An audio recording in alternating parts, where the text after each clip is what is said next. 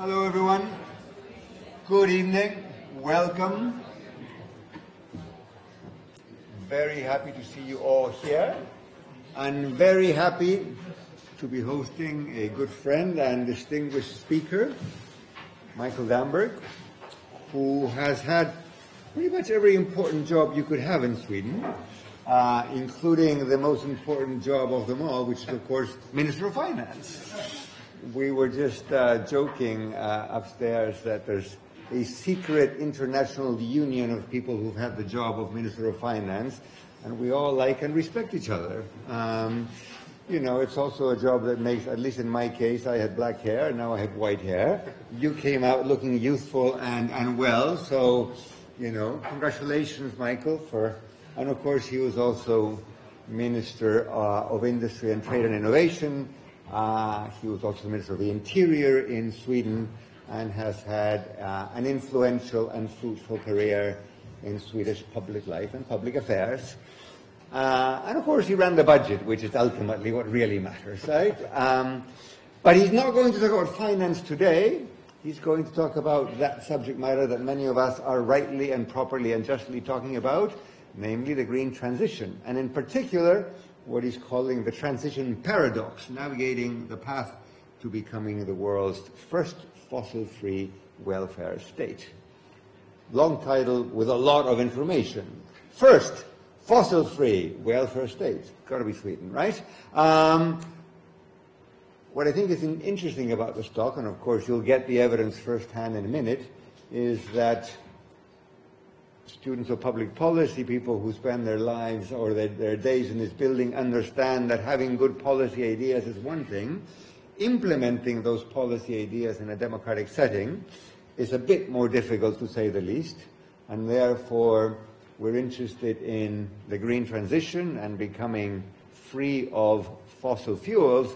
But if we want to achieve that, we have to think hard about how it's done, how one persuades, cajoles, informs, convinces the citizenry, the political parties, parliament, that in fact this is what needs to be done. And Michael is going to give us, you know, the three main points so that we can all do it and do it quickly because the planet needs it. That's a bit of oversell, but look, the subject could not be more important and timely. The speaker could not be more distinguished, so we're really, really pleased to have you here at the School of Public Policy. We're going to give him the floor, and once he's done, we will sit up there. I will take chair's privilege, ask you a couple of questions, and then, of course, we will open it up to conversation, both with our audience here and also our online audience. So, again, thank you very, very much. Delighted to have you here at the School of Public Policy, the London School of Economics. The floor is all yours. Thank you.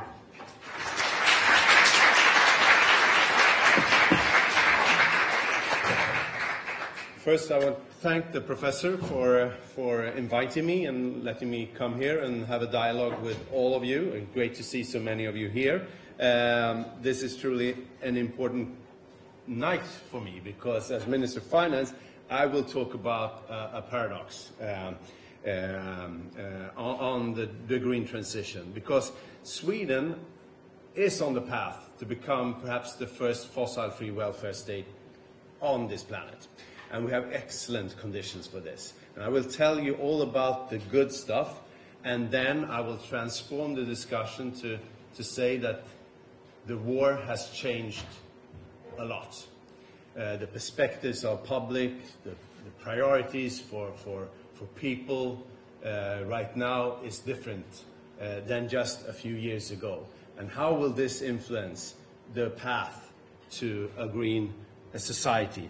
And also, with the risk that the cost of this not failing to be a leader on the global change will cost Sweden its position. Industry, export, wealth, incomes and jobs is all at risk if we lose out in this transition. So this I will talk about today. But before I do that, I will actually ask you to I will ask you, I will start. So I will try to. Which one? No, it is that one. This one? It's just that I need to do that. Okay, I'll try it again. Okay, this is the first fossil-free welfare nation in the world. This is the kind of goal we set out from Sweden, and we have excellent perspectives on achieving this. But if we want to do this, we have to have people on board. And I will start with a question to you. If you'd like to go into menti.com and use the code on your mobile cell phones, you can answer one question there. What do you think? What are the emissions of greenhouse gases has changed in Sweden since the 1990s? This is the question. So while you answer that question, I can say that as I have some experience in policy making on this field, I was Minister for Industry, Innovation and Trade when we in Sweden actually formed our first industrial strategy to re-industrial Sweden. This was not a modern term then, because industry was something from the past. Now we were a service country, knowledge-based service country. And we said, no, industry is still the backbone of the Swedish economy. Half of GDP of Sweden comes from exports. We are a tiny country with 10 million people, but we have global companies that export around the world. Sweden is ranked number 3 in innovation globally. How come a small country like this can produce this? It's thanks to innovation, innovation, innovation over time that has produced these kind of big global companies that actually are very successful globally. So my question is, have you, during this time when I said that I've presented myself with this part of my portfolio, have you now done your voting? What will be the results? The result is... Okay. Okay, you have a very large majority saying that Sweden has decreased by 30 or by 10% since 1990. That's a good guess, because Sweden has decreased our CO2 emissions by over 30% since 1990. Why do I start with this?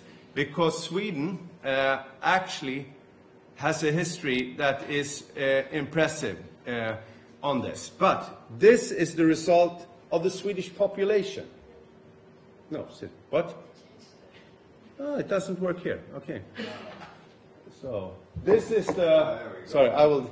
This is the result when we ask the Swedish population what they think of the CO2 emissions of Sweden. So I would argue that this is a problem if you want to get the population on board on a journey to a zero-emission welfare state. If people don't think that we managed to do things right up to now, and we still have a long way to go, why should they think that we actually can transform the Swedish society as we want to do? So this perception is very dangerous for a positive view on the future. Actually, Sweden was one of the first countries in the world that we introduced, this is also the growth numbers of Sweden. So actually Sweden is one of the global examples of how you reduce CO2 emissions, but actually increase GDP over time. Finland and Sweden was the first countries in the world that actually produced a taxation on carbon. The first taxation on carbon globally, Sweden and Finland. I think it was 91. So it actually produced results, and we managed to, over time, work to reduce our emissions and still be very productive in the economy. This is a good selling point, because many countries and people think that the cost of doing a transition is very costly. It will affect our lives in a bad way. I think Sweden is a unique example of actually being able to do things in a different way. It's very complicated. I have to use two things, so both this one and this one.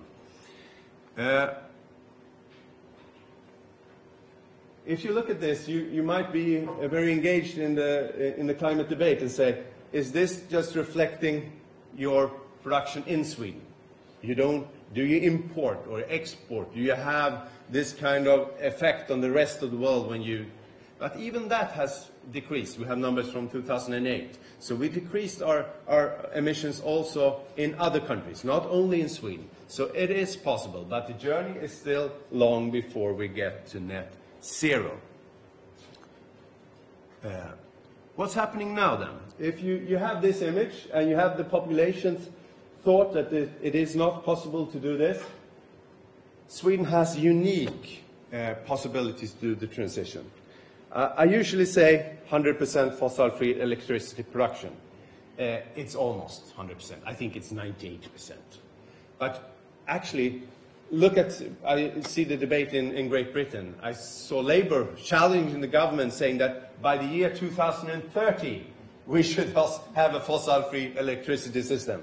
Sweden has already a fossil-free. We're the biggest exporter of electricity in the European Union, 2022. We had the lowest electricity prices in the European Union in 2022, although we had the war. So it created higher prices in Sweden than we are used to. So we lost the election on it, and the diesel prices. I think these kind of cost of living perspective actually cost us, our government, the votes in the last election in 2022. But we have a fossil-free electricity production. We have roadmaps with industries. In 22 industry segments of Sweden, industry has sat down, thought of how do we get to zero emissions. And they have their plans of doing investment, technological shift, what they need from government. So government is working together with industries with 22 roadmaps to get to zero emissions. And industries in Sweden are seeing this as an advantage. They see that this is the way that they want to compete on global market. Because if you want to be an innovation leader, you have to be in the forefront of development. What you see on the image there is the first fossil-free dumper truck in the world. It's made of steel without any fossil-free, without any CO2 emissions at all. So the steel, the steel process has been the same for 1,000 years. You produce steel by having iron ore and using coal and make steel. Now we actually in Sweden produce steel without CO2 emissions at all, using hydrogen and then getting only water as a rest product. It requires enormous amounts of electricity, but it is possible to do it. We actually do it industrial scale today in Sweden. And think of it, Sweden, the Volvo cars, the Saab trucks, or the Volvo buses of the world. We're a transporting country. We like to transport things and produce. It's not a big thing to produce an electric car with steel that is produced by coal. That's not a selling point. So if you want to produce an electric car in the future, you would like to have fossil-free steel. You wouldn't like to have batteries fueled by coal or oil. You would like the batteries to be fueled by fossil-free energy. So this position is kind of unique in the world, and we want to push this even further. And you see the market for this is already there. So when we now in Sweden build the biggest mega battery factory in Europe, in Skellefteå, from scratch, we're not a country of battery production, we build the biggest battery factory because they know that we would like the most sustainable batteries on the planet. Because if you want to have an electric car, you would like to have a green battery. And you would like to have green steel. So this transformation is now happening in Swedish industry. Remarkable investments, especially in rural parts of Sweden, where we 20 years ago had people leaving the northern part of Sweden, getting paid to travel to Stockholm to take a job. They even tear down housings in the northern part of Sweden because people were not living there anymore. Now we actually think of how do we get 50,000 people to work in the industry with well-paid job in northern part of Sweden. This is happening now. This is really a turnover. So this would be, as you hear, a great selling point for any politician. Any country would be proud if your companies could produce fossil-free steel, or green batteries, or green chemistry, or using 70% of Sweden is forests. We could use forests to produce everything that is made of oil. We can use by forest products. So we can transform every part of society into sustainable process. This is our goal, to be a fossil-free welfare nation. And we see the investments, we see the job creation. So what's the problem? The cost of living. The war happened, and people got afraid. We saw the energy prices rise. We had the highest diesel prices in the world when people were fueling their car in Sweden, because we have used bioenergy in the tank to reduce the emissions from the transportation sector. Good environmental politics, but still it came with a cost for consumers. So this has changed the kind of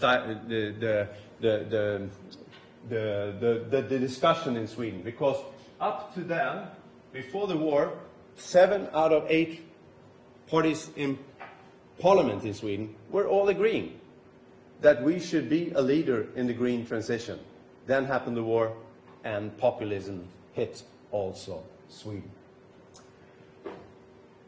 And that's not so strange, because people in Sweden have lost 10 years of real wage increase for a very short period of time. Ordinary people seeing their wages not being sufficient for paying their bills, especially young families with loans on their housing, seeing that interest rates have really cut their budgets with thousands every month. This has created a new environment.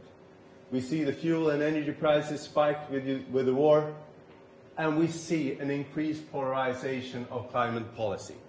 Trump was first, leaving the Paris Agreement. Now I see right-wing and right-wing extreme parties around the world making climate the new cultural debate after migration. That's kind of interesting. But I would argue this is very dangerous, because if you look at the other side, how do a small country like Sweden want to compete on a global market in 5 or 10 years' time? What are our advantages? What should be our selling point? I would argue that it is this. And the image of people is that it's very costly to do the transition. And it is costly. To produce steel without coal, it's 25%, today it's 25% more expensive than usual. To producing cement, it's 70% more expensive. If you could use the same kind of technique with cement to actually reduce all the emissions from producing cement. A lot of electricity there as well. But look at the cost. Oh, you don't see it. 0.5%. What is the extra cost for a car? If you would like to buy a Volvo car, and it's fossil-free, made of fossil-free steel, the extra cost of that is £250 of a car that costs £50,000.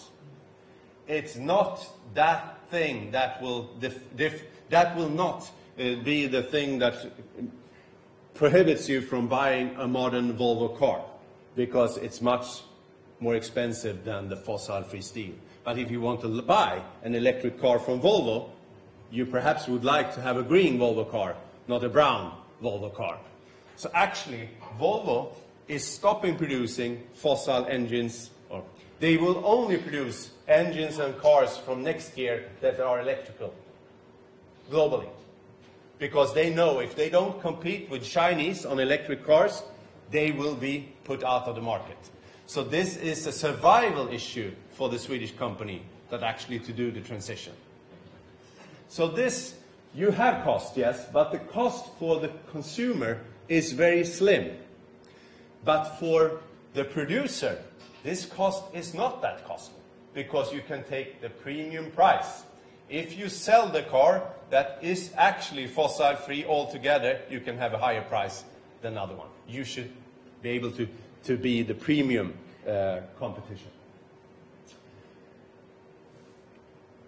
I think if you would like to succeed, that I didn't do as Minister of Finance because I lost the elections, If you have such a good story to be the first fossil-free welfare nation of the world, you have an industry on the move, wanting to do the investments, are actually creating thousands of new jobs in your country, and you have 7 out of 8 parties saying we want to go in this direction, and you actually lose the election, you have to do something wrong.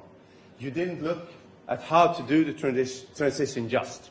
What can we actually do to make people want to do the change? You have to have incentives for people to make the right decision. It cannot only be on an individual base. I don't think the green transition will happen if people should just act as consumers. I think we should act as a society to do this transition, because then you can split the cost and you can always incentivize the right decisions. So it is possible to do incentives of energy saving, so that people actually can lower their bill on energy and actually produce a better energy system. It is possible to incentivize people on the countryside that needs their car more than the cities to actually have extra money in the pockets so they can keep their car on the countryside. But in Stockholm, where you can take the train or the bus or the subway, you shouldn't have that kind of incentives, because you can do it in a different way. You could work with these kind of incentives to actually get public support for the green transition. So I would argue that this has been underestimated as a force. And I think Europe stands to have the same debate with Fit for 55. It's theoretically very good. I like it. It's a green, big package for competitiveness for Europe in the future. But when the Poles, the Germans, the French should pay their higher energy bills, should pay more for driving your car, this will create political tensions. So if you don't look up, if you're not aware of this, you might lose out on a very important way of going forward. And I would say that Sweden stands to gain by being the first fossil-free welfare nation in the world. As Minister for Finance, I would argue this is perhaps the most important investment that we can do to create jobs, to create the next generation export, to get the investments in Sweden, not in the US, not in other parts of the world, but actually here in Europe. We have to compete on this transition, and we have excellent possibility in doing so, but then we have to learn our lesson. We have to understand that people needs to be on board on the transition. If we do it, we have an excellent future in front of us. Thank you very much.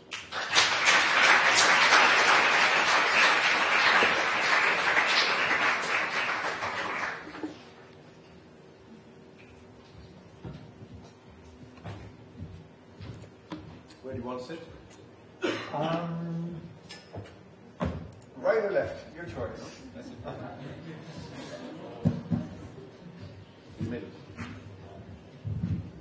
Brilliant. Thank you so much. That was informative, it was clear, and of course it could not be more relevant. Let me begin with a tiny little question. So if 99% of electricity is generated by non-fossil means, is it nuclear, is it water, is it sun, is it wind, what is it? We have hydropower, so water, we have nuclear, and we have bio, because we have 70% of woods in Sweden, so, and then we have wind increasing quite rapidly. But if we would like to succeed in this transformation, we would need to approximately double the electricity production in Sweden in a couple of decades. Because producing that kind of steel requires a lot of electricity. Right? Yeah, a lot of less energy than today, because you use a lot of coal. Right. So actually it's more energy efficient to use electricity, but you need so much more electricity to do the transition. In all these sectors, it's electricity.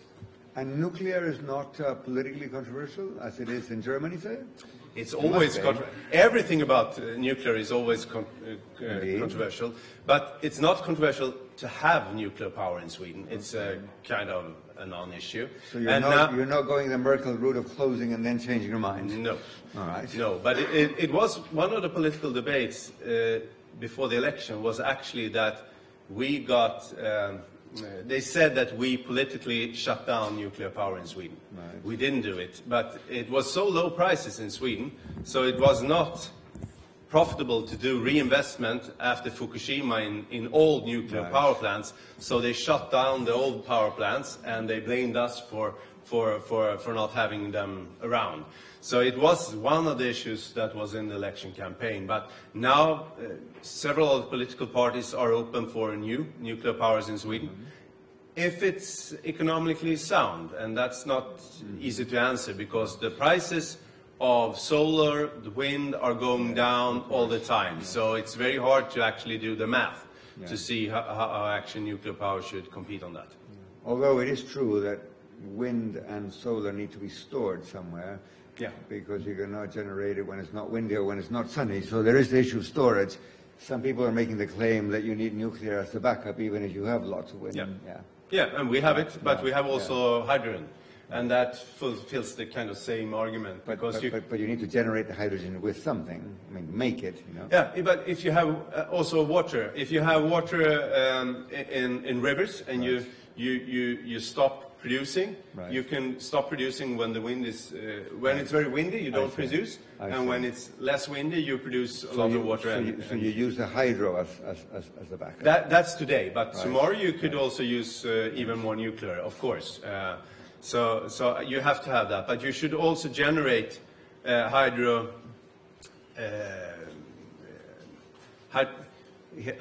Vätgas. Yeah, hydropower. You should also produce hydropower from windmills, for instance, when the prices are low. Sure. So that was my first question designed to display my ignorance. Let me ask a second ignorant question. You pointed out that Sweden has had carbon taxation for a very long time. Many countries have tried and failed. What was the recipe, politically speaking, for getting that done early on? I think in the beginning it was so small, so no one noticed it, for real. Taxation by stealth. Yeah, but and then you got used to it, and no one really complained about it. And we've actually managed to use the historical crisis on energy every time to do good things. So when we had the oil crisis, we have almost none of the residential heating systems in Sweden are based by oil. Because after the oil crisis, we transformed the system into district heating, and also... sorry, and district heating is what exactly? It is both the rest products are forests, but it might be also waste. Okay. So we actually gather waste and burn it. But you don't burn the waste in every building. You burn the waste in some centralized place, and you pump something? Yes, and we create heat. And then redistribute heat, and it's very smart. And the other thing is now we have bio CCS, you know, capture and storage. If you put that on these facilities, you can create negative CO2 emissions. If you do this production from forest products today, you can get negative emissions. And that market will explode, I would say, because some countries will not be able to reduce their emissions. They want to buy negative emissions then, and we can do it from the Swedish forests. But let me stick with the politics. So I'm going to, these are my words, not yours, so we won't call, you used what some political economists called the frog in lukewarm water strategy. Put a frog in a pot. Water is not really hot. It just goes up bit by bit by bit. You end up eating the frog, but the frog never quite noticed it. That's one. Was that the key to getting carbon taxation into the picture? Am I being unfair here? No, and we have some system that... He didn't say that, I did, so please don't quote him. No, but I would argue if you make a big chunk of increased taxation on something, you create a big political debate. Right. But it's easier to do it when the economy is bad, as it was in the beginning of the 90s. We had to kind of sort out our public finances, so we had to raise taxes. So this was part of an overall discussion. We have to get our public finance in order. This taxation, it was new, so it was introduced in the beginning of the 90s. And some of the taxation is indexed every year. So it increases a bit if you don't take decisions, so it will increase over time. So if people are getting more money, they don't really see it. But if they're losing out, as we're losing out right now with real wage decrease, people notice that the taxation is going up. But I imagine even if it began small, to have the effect of this massive transition, by now it has to be sufficiently high to induce people to invest in greenery as opposed to investing in brown things. So by now the price effect must be substantial. Yes, but most industries has already transformed because it has been the steel industry with the coal, for instance. The cement has their problems as well. But all other big industries have tried to move away from these kind of costs because they have gained from doing the transition. Also, ordinary houses are heated by district heating or heat pumps.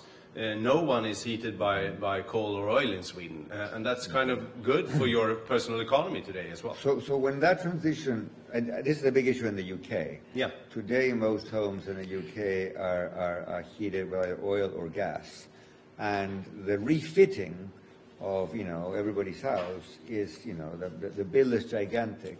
When this happened in Sweden 25 years ago, who paid that bill? We had all different kind of supports. If you make that kind of investment, you get a tax reduction, or you get a small amount to reduce the cost of doing the change. So it's government money, but done gradually. Yeah. So that the government budget didn't take one big hit one year. Exactly. And the other thing is, if you split the cost up for 10 years, you actually see that you gain quite fast, as if you put up solar panels. You get the money back in 7 years. If people actually understands that, more people would like to do the investments, of course. So let me take you to the more recent politics now. Two things happened across the world, including Sweden. One is that there was a shock to consumer price indices above and beyond energy. Energy may have been the main driver, or one main driver. There's a big debate about that. So inflation is always the thing that makes voters dislike whoever happens to be in power. When I was 25 years old, my first job in the Chilean Treasury was to do a little picture that showed the monthly inflation rate and the president's approval rating. And my boss, the finance minister, would take that to the president of Chile every month. And he would say, see, Mr. President, we have more inflation, your popularity has gone down, we have to tighten fiscal policy. And it worked. People never like inflation. In addition to that, there was a big shock to the price of energy for obvious reasons, the most important one of which was Putin's brutal and nasty aggression against Ukraine. I can see how by subsidizing the consumption of energy, you might have, or one might have, eased the adjustment to the price of energy shock. Even that is hard to do. I mean, Germany tried it, the UK tried it. The budget cost is gigantic, and people still get fairly upset.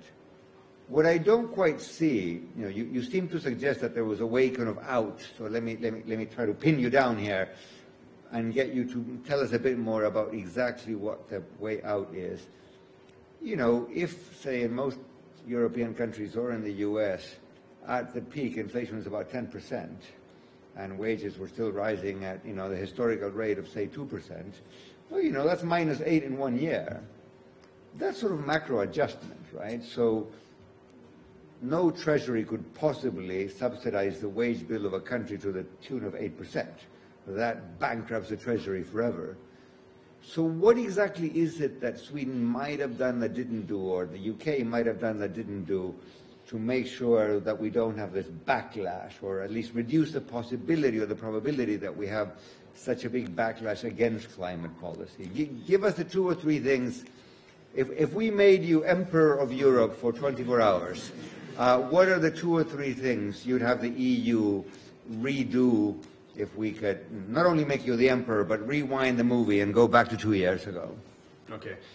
If I look at it from a strictly Swedish perspective, as a politician in Sweden wanting to defend Sweden, right, I would argue that we produce the most electricity in Europe. We exported most. Right. We got the German energy prices into Sweden Right. because Germany has not their electricity regions as we have. Right. If they would have a different pricing system, as they should have, Yes. we wouldn't have got these prices in Sweden at all. Yeah. So what we produced was huge profits in the energy sector in Sweden. Right. These profits should be brought back to the Swedish consumers in some ways. The Swedish government didn't succeed in that because they didn't produce any. They didn't have any more cost of producing electricity. They just imported the German prices and got profits. So Of course, the Swedish population was a bit pissed. So that means a windfall profit on power companies? They should have. They should have done that, and we had a way of doing it, redistributing some of the costs to consumers and companies in Sweden. But it took so long, so we actually had the inflation process into the systems. Actually, Sweden, although we had the lowest energy prices, we had a bigger increase of inflation in Sweden than most European countries. That's kind of crazy. And we have also central embargoing wage system in Sweden, which is very low, so it was not the wages. So we actually had a worsening situation than many other countries, although we didn't have to have the same situation. So you think that the inflation spike could have been maybe not avoided, but eased somewhat? A bit eased. And then you should support households that are very hardly affected. But let's take that one at a time. So you ease the spike in prices by doing what? By keeping power prices low? How could you possibly not import the German electricity price if it's an integrated market? Yeah. So, but if they would... Sorry, I'm being the boring economist here, but you know... I understand. If you would have a perfect market, you should have the same prices everywhere. We don't have that in Europe. We have energy regions, and Germany should have an energy region in the north. I see. Then it would be more similar to Sweden, because we have energy regions in Sweden. So it's unfair that the Germans don't Germany follow also the made rules. one other big mistake, which is they didn't have LNG capacity. Yeah. So when Putin cut them off, it took them a while to bring, the production cost down. Perhaps it was not the problem of LNG, it was the problem of being dependent on Russia, on gas. Huge mistake. Huge mistake. Humongous mistake, Yes. right? Yes. You don't have to be an industrial country to do that, as Sweden has proven. Lesson number one of the last 10 years, never stake the life of your economy and put it in the hands of a dictator. Not a good idea. That's what we're doing when it comes to oil and diesel around the world. Actually, that's a provoking thought. And now Russia has decided with OPEC that they would raise the prices globally because they want to do it. Should we also do the transition in this part of the energy sector? I think so. Okay, so let me play devil's advocate for a couple more questions and then we'll open it up. You were saying we need to support households, and that's probably true. At the same time, writing checks for households is a more expansionary fiscal policy, and in some sense, that makes, with demand stronger, that makes the inflation spike larger. So it's not quite clear that we have enough instruments to solve all problems, right? No, but if you have an external shock, or if you have a central bank that raises interest rates quite high, you should always look at very vulnerable households. If you don't do that, the government is pushing them in front of the bus. So you're arguing that we need a subsidy, but not for everybody, only for low-income households. Yeah. For instance, our energy subsidized that came out afterwards. They didn't have any roof for how much money you got paid as a household. Right. So we had a couple of households in Sweden that got 70,000 pounds back for their energy consumption. Right. And we have households with children that almost cannot feed their children. This is not the smart thing to do.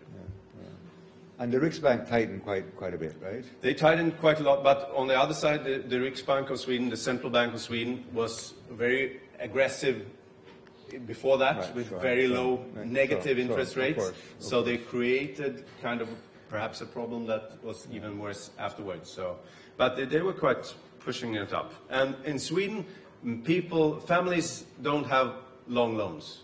They have very short loans. Right. Like the UK. Like the UK and Norway. I think 90% of the loans are short-term. So, including mortgages. Yes. Yeah. So when the central bank increased interest rate, it's directly affecting all the families in Sweden. For those of you thinking of getting jobs in central banks, the Riksbank of Sweden is one of the best central banks in the world. You can, he can give you advice on how to apply there later. Really very good, very competent, very professional central bank. The oldest. The oldest, exactly, in the world. Yeah. Right? Yeah, okay. So I've had lots of pesky economist questions from my end. I'm sure you will have deeper questions from your end. Actually, no, one last question from me. Not pesky economics, but just 30 seconds on geopolitics. You said, and I agree, that it's hard to think of a worse policy than, complete dependence on fossil fuels from one particular large country to the east. Given that lesson, given the war, given the backlash in some countries now against the war, I'm thinking of Slovakia or Poland more recently, how do you see that playing out in the European Union? I think Europe has been remarkably united on this front, because they see Russia as a very nasty neighbor right now, and will continue to be very dangerous for Europe. So I would expect Europe to stick together still, but I think eventually over time more and more forces will be reluctant to do the same support as we've done so far. But I think the green transition is also a security issue for Europe. If we do not transform, we will continue to be reliant on Russian assets, and I think that is really crazy. So hopefully, and Europe still is on a global level still a front runner when it comes to the green transition. In some fields, China is running very fast now with the US Inflation Reduction Act. They are doing heavily investment. So if Europe would like to stay in front, they have to continue this. Otherwise, they will lose out on this as well, as they lose out on AI, as they lose out on different technologies that Europe are not competing with the Chinese and the US. And one political question, and I promise I will open up the floor. Sweden is a country with a long history of, shall we say, distrust of military alliances. Nonetheless, you took the bold decision of joining NATO. Tell us a bit about the domestic politics of that. Perhaps Sweden has been a non-aligned country for 200 years. We have not been to war during this time, so of course this was a very dramatic decision for Sweden to take, to actually decide that we would like to join a military alliance. But it's in the light of the Russian invasion of Ukraine, because if they can full-time go in and invade another country in Europe, our security situation is different than before. So we agreed that we should join NATO, and we should join together with Finland, our close neighbor, and also a country that has been non-aligned for quite some time. Now Finland is member and Sweden is not, because Turkey is blocking our membership, and that's very irritating. Not only for us, because now we have NATO countries all around us, so in some sense we have the security that way, but for NATO, for the Baltic countries, for Finland, not having Sweden as a member of NATO creates huge problems with their planning of also defense strategies going forward. But politically this is not a big issue, because there is a big consensus. Two political parties, the left, the former Communist Party, and the Green Party is a bit hesitating, but not that blunt in saying no. So there's kind of, everyone sees that this is something that has to happen. An entry into NATO requires parliamentary ratification? Yes. So it will be a vote in Parliament? Yes. And the votes are there, once Mr. Erdogan stops dragging his feet, shall we say? Yes. All right. And Hungary. And Hungary, yes. Yes, one autocrat, one quasi-autocrat. All right. This is fun. I could go on forever, but I'm going to be sharing the privilege of a conversation with Michael with the audience. Yes, sir, right there. There's a microphone over there. And if you can say, sort of tell the room who you are and keep the questions reasonably short, that would be absolutely brilliant. Thank you very much.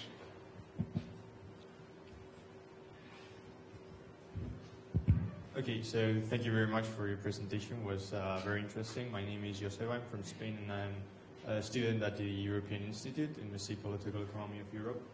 So I have two questions, if I might.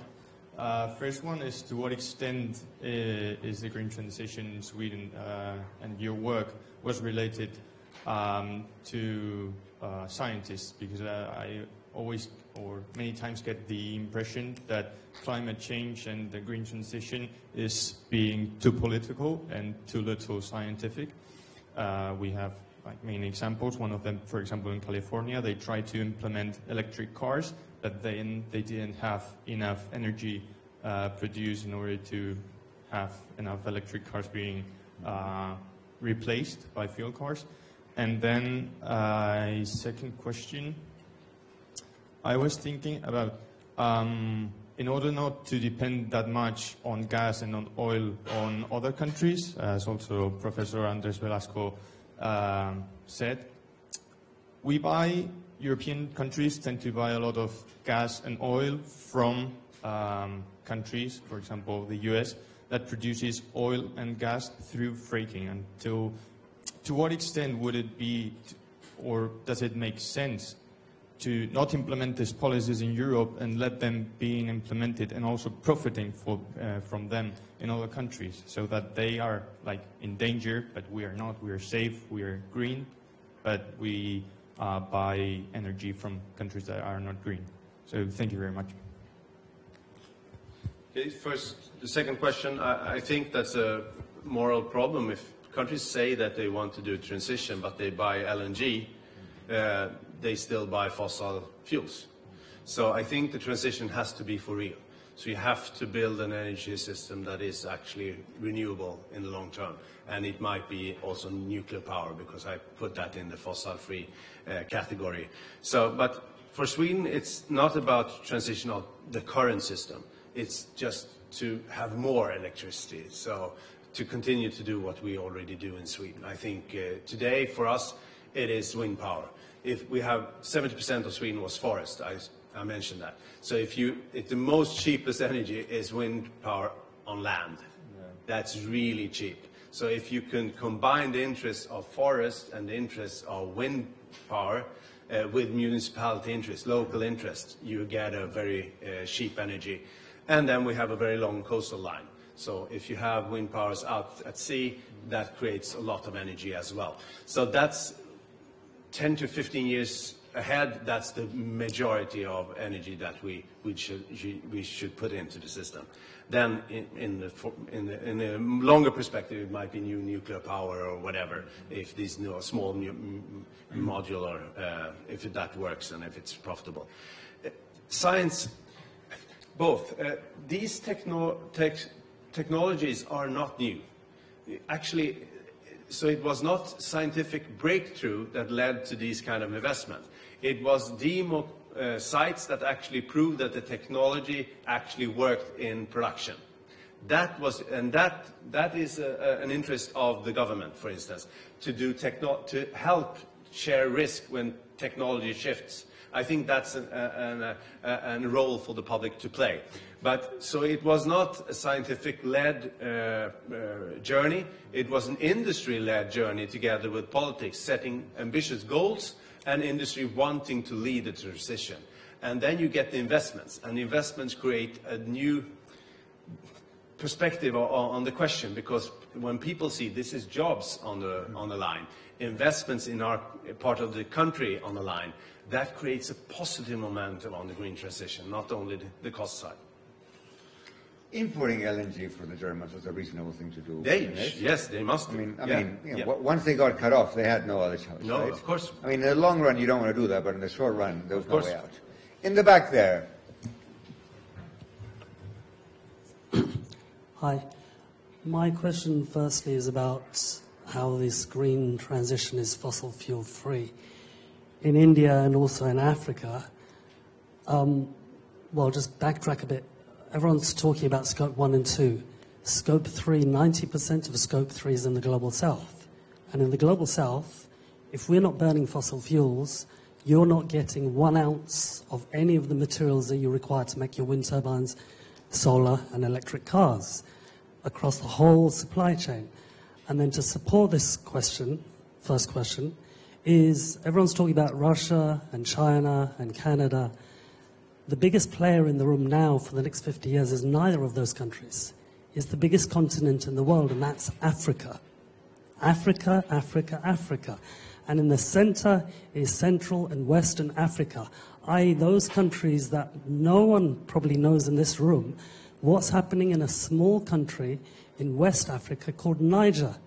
And when Niger is saying to the French, we are not going to sell our uranium to you at slave prices, as we've been giving to you for 50 years, we want a fair market price, and we are not going to sell you the materials, we're going to make the materials into products. The question here is, we in the West have been very, very privileged getting these cheap materials at slave labor prices by imposing these conditions on Africa. Now Africa is turning around and saying, no more, we're not going to take this crap anymore. We want not only a fair price, but Europe, US has a big problem. We are now going to control the resources which we are mining by producing and actually extracting tons of fossil fuels. So in the same way the renewables industry has been telling fossil fuels show us transparency, I've been asking the renewables industry, when will the renewables industry show transparency that there is no aspect of renewables that is fossil fuel free, and it's not also talking about the fact that in Africa and India, we are strip mining our forests and our land to give you every single gram of all the minerals you require for these renewables. So how is there any tinge of green in these solutions? And when Africa wakes up, there's a huge problem for the rest of us. Thank you. Good question, because everyone talks about perhaps the green transition without talking about metals and minerals, because metal and minerals are relevant to almost all these technologies. So speaking of batteries, wind power, solar energy, although there are also technological breakthroughs in new materials. But still, do you know that Sweden produces 90% of the iron ore in Europe? We're a big mining country. 90% of the iron in Europe is produced in Sweden. And we actually, one of the green transition that is very complicated but big is to actually also make the iron production fossil-free in Sweden. So it is possible to do even iron fossil-free, but the mining industry. But I would argue that we should make smart investments also together with the African countries, because today the energy cost of renewable energy is lower than actually fossil energy today on a global market. Yeah, it's right. Yeah, but if you do new investments, which is necessary in these mines or in this industry, you should do it with renewable energy because it's cheaper than the old energy. So we have to make the financial gap there, because I think in these countries, the investments they are doing today in 20 years ahead will be determined if we can we make this. And they don't lose out in actually using different kind of technologies to actually produce energy not using coal, for instance. That is something that we have an interest in helping them finance. So I'm on your side on this. Africa does not need help. They just need the West to lead. Yeah. It's insulting to say they need help. No. We have been stealing their resources. Yeah. But my argument, they will sell to those who pay the most, I would say. And perhaps we should pay the most, or the Chinese pay the most. I don't know who will pay the most. But they will sit on a golden mine that actually will produce a lot of incomes. I will say that. But they should make the investments in renewable energy, because otherwise we'll have problems globally. Let's stick to this point for a minute, because it's a really crucial one. Way too many developing countries, not only in Africa, get told today by the World Bank saying that their first and foremost priority must be to reduce emissions. And, you know, surprise, surprise, Niger probably, I don't know the number, but I'm going to make it up, and I'm probably not too far away. A country like Niger probably accounts for 0.001% of total global emissions. So for a small developing country in Africa, or for that matter in South America, which is the other place where there are lots of these rare minerals on Earth, the biggest contribution they can make to the green transition worldwide, after all what matters is overall emissions, right, is not so much to curtail domestic emissions, which are tiny to begin with, but to make as much of that stuff that the world will need, say lithium, and of course to be paid reasonable prices for it. And so a big question is ideological. These countries maybe need to be freed from the impositions from a place like the World Bank that is giving them the wrong instructions. But secondly, are we comfortable that these markets are sufficiently competitive so the guys who have the rare earths or the guys who have the lithiums will be, you know, if demand is going up, supply is restricted, the price will be going up, right? So are these markets working well? I would think they are, but I don't know enough to really be sure. My point is that I think the World Bank, actually, when we look at new investments in energy in these countries, why should they invest in fossil energy if they can invest in cheaper fossil-free energy system? How is that helping anyone? I don't see the point. No, that is without question. However, if you only have $100 million to invest, is the investment purely from the point of view of the welfare of planet Earth? Is the investment preferable in quick extraction of, say, lithium so that the world can have more EVs, or is it preferable to have clean electricity generation in that country to the detriment of the production of lithium?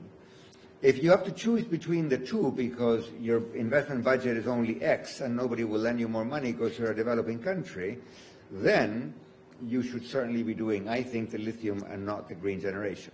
Now, that, of course, moves you to a different question, which I'm happy to ask you about. Sorry, I'm going to ask you. Developed countries promised developing countries $100 billion 2 COPs ago. 2 COPs ago. Of the $100 billion, not even half has been disbursed. If you look at the real money needed for the green transition in developing countries, we're talking about trillions. And that money is nowhere. And I can say this with some degree of confidence because I was part of the G20, I'm embarrassed to say this, eminent persons group that had to advise the G20 on this, and I was more recently in a panel advising the World Bank and the IMF on this. Truth is, there have been reports and commissions, and the commissions have taken in the reports and have issued more reports, which then have gone to committees, whatever.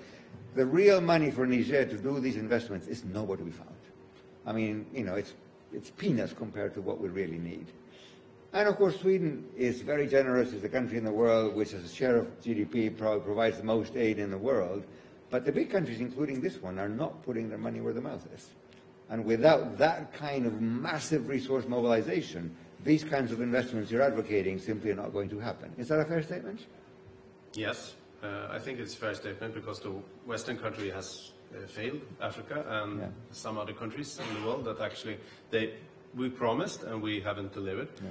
On the other hand, this amount if of money anybody has delivered, that is probably Sweden. It's just the rest of us haven't delivered. Yeah. But still, it doesn't help. But on the other hand, I would argue we shouldn't only look at that.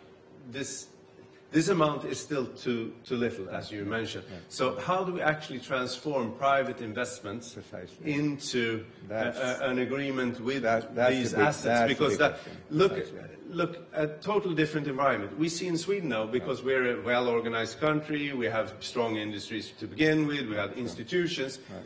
Now, a person that actually worked with Tesla can come to Sweden and say, I want to build the biggest battery factory in Europe in Skellefteå. I have no money. Right. Can I get the money and I will build the biggest factory? And he transforms it in 5 years' time. And So it happened here because private company saw the business model. There was institution. There was kind of a bit collaboration with the government, but not much money.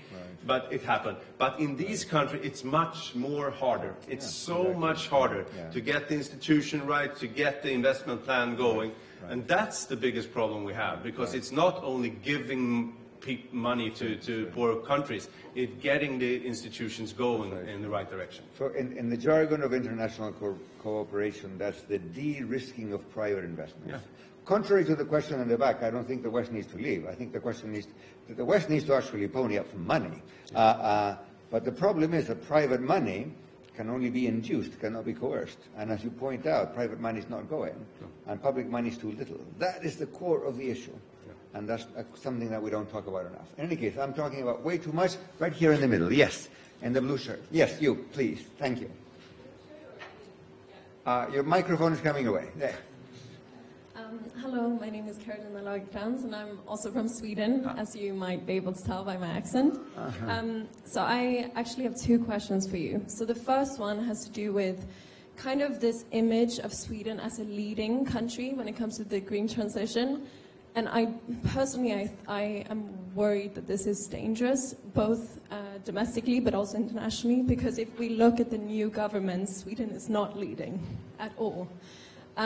This new government is actually rolling back a lot of the policies that your government put in place. And the scary thing is also, if you look at who voted for this government, it was my generation. It was not the older generation, it was the young people that voted for the more conservative government. And part of the rhetoric of the right-wing coalition was that Sweden is already doing enough. Sweden is a leading country, we can actually lower our ambition. I don't think this is true. The second thing is, could you speak a little bit about the feasibility of what you're actually presenting? Because based on the information that I've been able to find, if you look at all these fossil-free steel factories up north, currently we don't have the green electricity that we need there. And how will we actually get it? Now, obviously, there is talk about nuclear energy and building small modular reactors up north. The truth is, if you look at, that is not supported by regional politicians. And wind power also faces a lot of pushback by local communities in Sweden. So I just wanted to be a little bit critical of this narrative of Sweden as a leading country, because I think we have a long way to go. Thank you. And you thought that was going to be an easy question. No, but it's a very interesting question, because I think many people around the world think that we have a Greta generation in Sweden, the Greta Thunberg, that led the climate debate on young people, and we had a huge setback on young voters, not women, but young men. So it's a very clear division between men and women when it comes to these questions. So it's not only a generational issue, it's a gender issue. And I think when we look at the numbers, we see that it was much more here and now. The most common question I got on a school when I traveled the election campaign, the first question I got, how much cheaper do you think petrol can get after the election? Right. The first question in the Greta generation. That's kind of strange. But it says something about also perhaps the image that they created on this issue, but also there's also a cost of living crisis here, but not as much as I think you mentioned. So yes, we see that, and that's a problem, but I think also that people need to know that it is possible. People don't think it's possible, then they can say, let the Chinese do it or whatever. It doesn't matter what Sweden does. And they don't perhaps always see that there is something to gain from this. And there is a positive side to these investments. And we've lost out on that argument as well, I think. But on the other hand, it's huge. If we would do all these investments, it's doubling the electricity production in Sweden. We have had the same electricity production for 30 years in Sweden, so it's huge to double it. You understand? So it is a challenge, but when we look at the possible new electricity for the next 10 to 15 years, it's mainly wind power. On land, and then municipality has to get something back. If a municipality agrees on having a big wind mall here, they should get some money, because otherwise why should they say yes? And we don't have that system today. That's crazy. The other thing is we actually make it more expensive to build wind powers at sea, far out. We make it, the new government makes it more expensive to actually connect to wind. It's crazy, but it's not the government, I think. I'm kind to the government now. I think the government wants to have wind power in Sweden, but I think the biggest party in the coalition is the Swedish Democrats, that actually make this a cultural war. They've said they don't like wind power. They would like to tear down wind power, and they don't like the green steel for some reason. So this is the biggest party in the coalition. So it influences the government as well. But still, I think the private companies are set to lead, so I think they will still do investments, but I think we will lose out on the investment. I think there will be more investments in Finland, it will be more investments in Canada, it will be more investments in the US, because Sweden are losing out on pace going forward. Michael, allow me to stay with politics for 30 seconds. You said that you were campaigning and young men, you emphasized this point, were asking you about the price of petrol. As you said that, I was remembered of a man called Emmanuel Macron, who tried to tax diesel, and I remember a very memorable line by the head of the Gilets Jaunes, who said, "The president is worried about the end of the world. My people are worried about getting to the end of the month." You know, as politics go, that's a pretty good one-liner, right?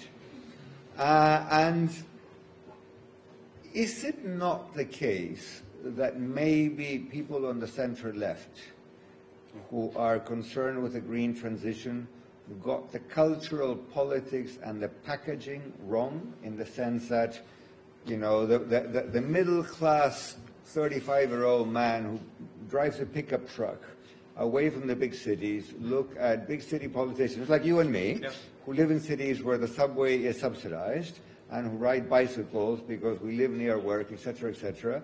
And so the package is all wrong. You know, people in France were saying, you know, you ride in the metro, it's subsidized. Yeah. I drive a car, it is taxed. I drive a truck, it is taxed. Yeah. That's unfair.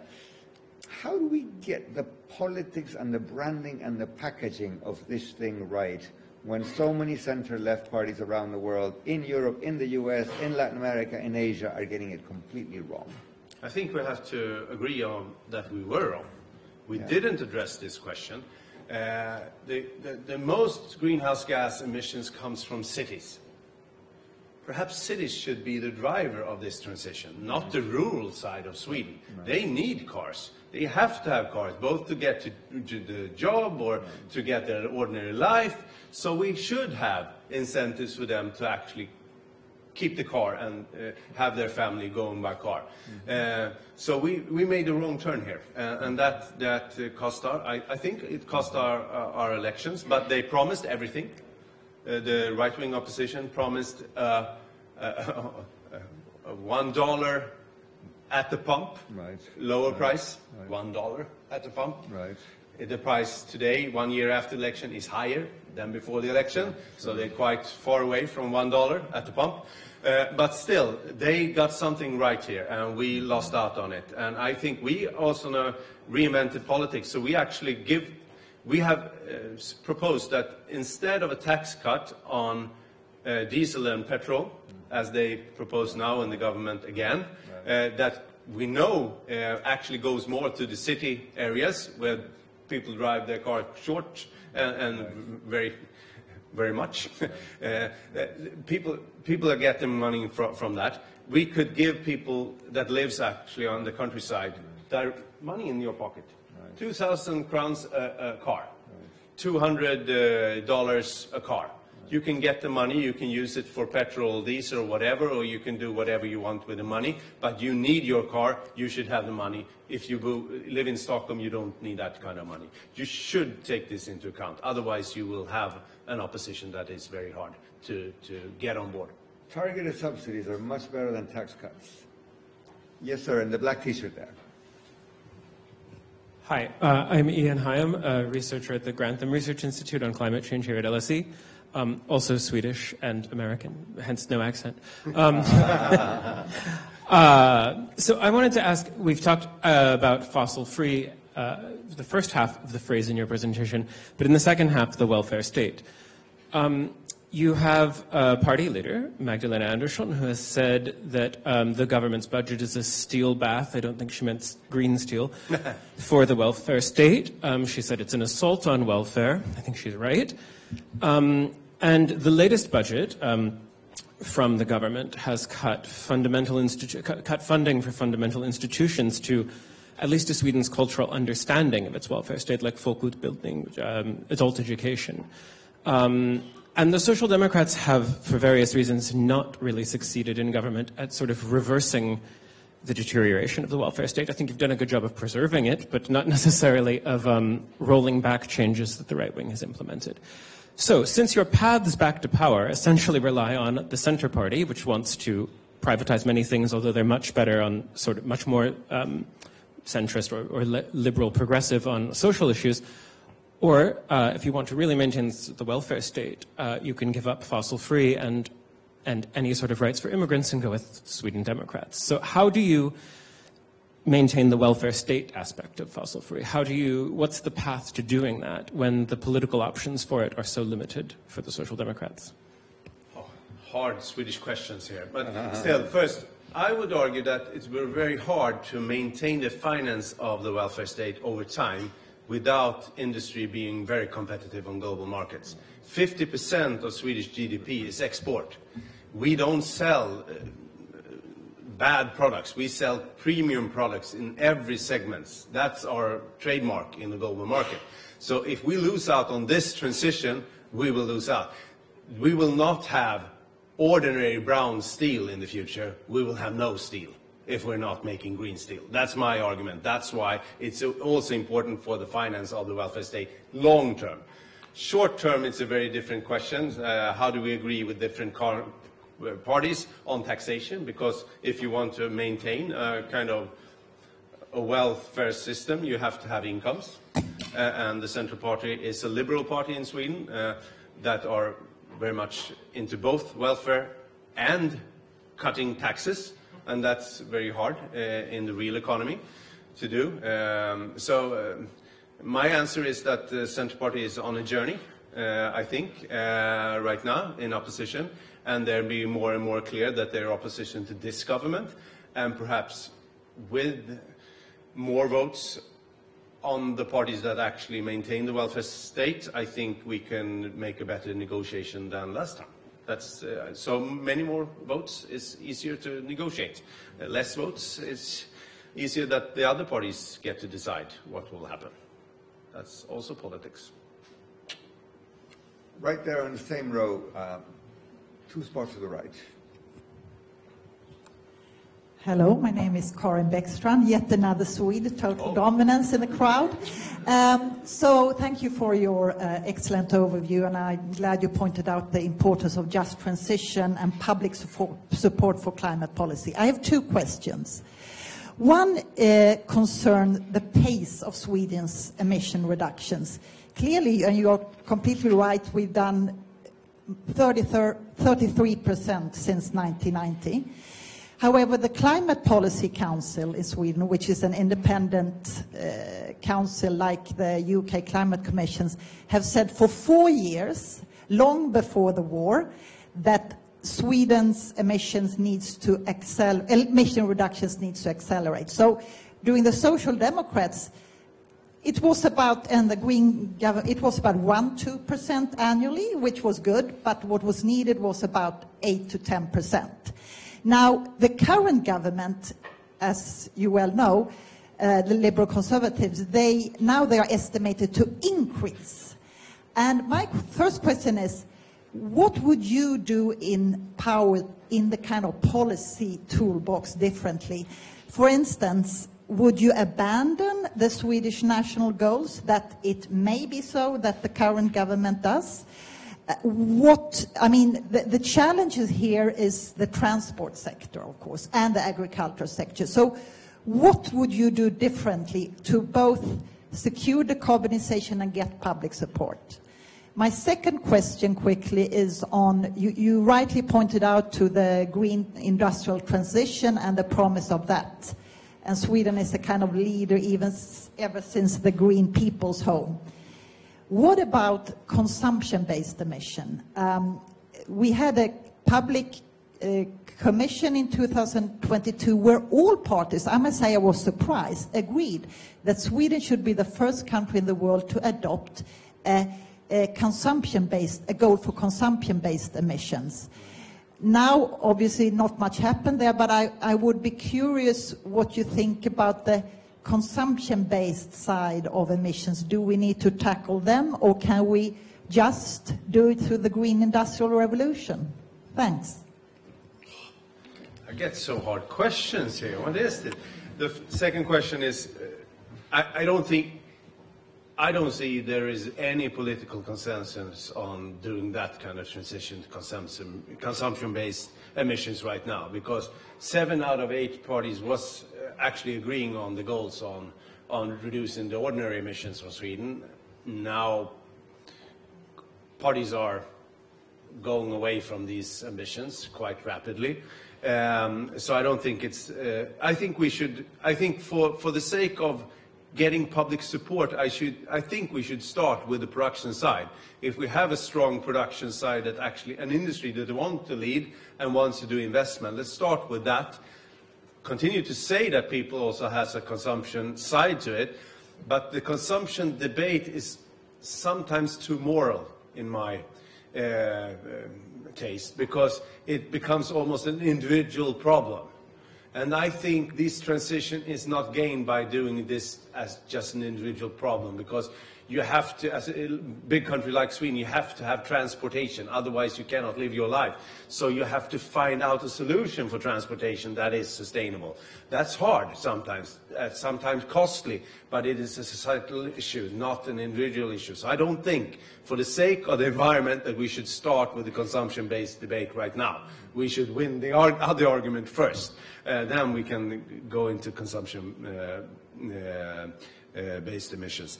The second thing, I wouldn't change the goal, but I think realistically, if the government really makes what they say in the budget, they will increase. For the first time in 20 years, we have a Swedish government that actually increases the emissions from CO2s, willingly, openly. And that will create a very complicated situation in a few years to 2030 to reach the goals. It will be very hard if they make this policy work in Sweden. But still, I don't think we should abandon goals. We should pressure the government, because before the election, they said that their environmental politics should be smarter and more efficient. Please, let us know which are the efforts that are smarter and more efficient, that actually reduces emissions, because that's what they said before the elections. So I think we should hold them accountable for that. And we should find a different way of, the diesel prices was the biggest in the world, and that created this kind of problem, as you said. And it was partly because of our own decisions on reductions, fueling the diesel with bioenergy that was more expensive. We should recognize that we could not continue on the same path as before. That was a bit too much for people to actually handle. So you have to find a compromise there, but not abandon the system, because you could still use Swedish forests fueling your car, not being dependent on Putin or the sheikhs in the Middle East. That's a smart thing if you want to transform your society, but it comes with a cost, and that cost cannot be too high, I think. We have time for one last question, and in the interest of geographic equity, I'm going to go to this side over here. In the back, yes. Yes, please.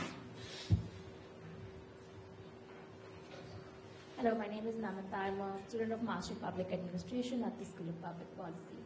I'm curious, so with the US having the Inflation Reduction Act, there is talks of Europe also now introducing a lot of subsidies, and part of the backlash for the green transition comes from green technology not really being competitive at market prices, but being fueled by this and that, not necessarily not being fiscally prudent.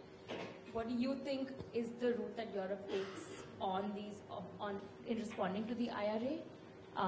Sorry, there's one bit that we didn't hear. So you're saying that the backlash to the green transition is due to what exactly? It's due to some green technology not necessarily being commercially attractive, but it being fueled because of these subsidies, and that is harming the fiscal balance of certain economies that are dependent on, say, for example, severance taxes from coal. Okay. And how do you think Europe is going to respond to that, and whether that is a smart argument? First of all, let's be happy that we have a president in the US that takes climate change seriously, that he actually presented a plan to do something to reduce emissions. I think that's good. And we should recognize that Europe had our subsidies on green transition before the US. So they actually kind of doing the same thing, but in a different way than Europe. They have much more production support. We haven't had that in Europe as a tradition, because that might not be long-term very good, but it's kind of buying factories to the US in a kind of short-term way. That is not, at least not in the Swedish perspective. Sometimes we joke that Swedes are free trade Talibans of the world, because we're so small, and we understand that our market is not enough. So our companies has to compete on world market, so we have to be as competitive that we can compete with everyone. So we have never tried to subsidize Swedish companies, because we've understood that that can never be a successful story for us. Big countries can do different things. They can pour money into things, and people want to be on their market, so perhaps it works. I think Europe should be alert that the US in some ways are subsidizing the wrong way, and that some companies actually just move to the US because they get money from them, and that's not a smart thing. So we have to look into that, and that breaks my heart to say, because I usually don't like subsidies in this way. But I think we should not be naive in that. Look at Northvolt, battery companies that built the big factory up in Skellefteå. They're actually now in Canada, looking what kind of incentives they can get to build a big factory there. Perhaps they would have built it anyway, but I think the subsidies plays a big part in, at least they're thinking of building a similar factory there as well. The business community hates subsidies in principle. They love subsidies that go into their own pocket. Yes. I think everybody will agree with me. There's been a wonderful, rich, and instructive conversation. I wish we had more time, but we are pretty much against our deadline. So all that remains, I think, is to say thank you very much, Michael, and give him a big round of applause.